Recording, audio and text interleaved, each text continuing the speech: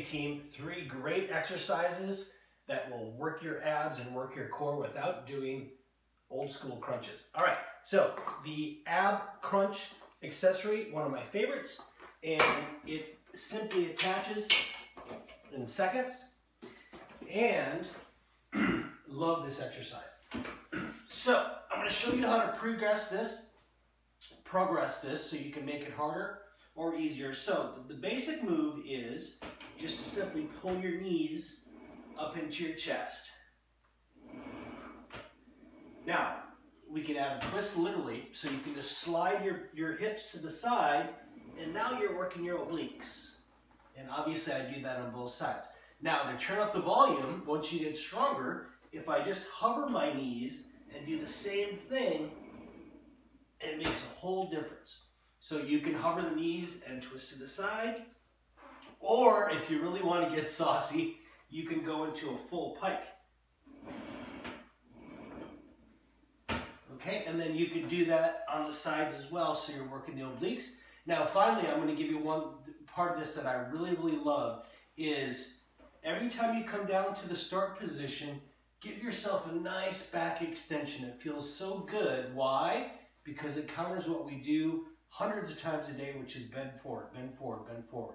So giving yourself that back extension, and then go into whatever option you use, and you're going to feel that. You can see I have it about the mid-level, but what I like to do is put it at a level where right around 10 repetitions is where you hit fatigue. Okay, time to work those obliques, the good old waistline. So, oblique twists, or a lot of people call this the wood chop. What you're going to do is, I'm going to start in a seated position, so this would be like a level 1, and you're just going to give it a good old twist. Now, in this exercise, it's easy to let your shoulders take over, so very, very important is that you keep your chin and your nose in line with your thumbs.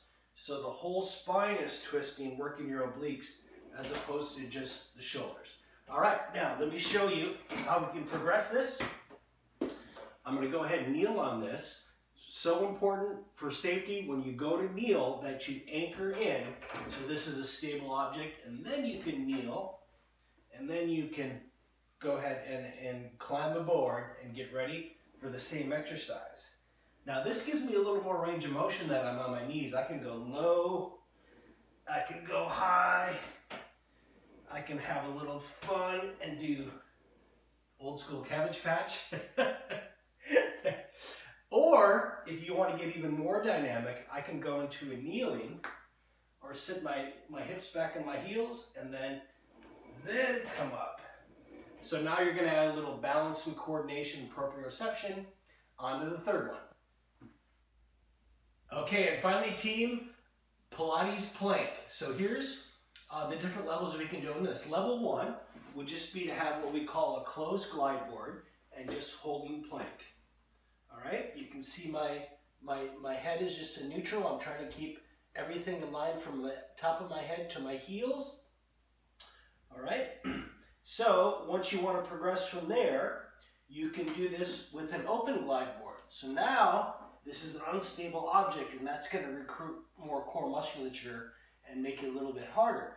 Number 3 is you can move into a dynamic Pilates plank by breathing, inhale, slide it up the glide board, up the rails, and then exhale, pull the glide board back down towards the base. And that will really turn up the volume on your core, but also give your shoulders a good workout. Now here's how you make it a Pilates plank. Breathing and core engagement. So once you get into whatever plank you choose, it's deep inhale in, and as you exhale, pull that belly button to your spine. So deep inhale through the nose, and exhale, draw that belly button to spine. That is the most important part of your core, I believe, because that is that cummerbund inside of your body that supports your lower back. All right, team, enjoy those core ab exercises. Until next time, stay healthy.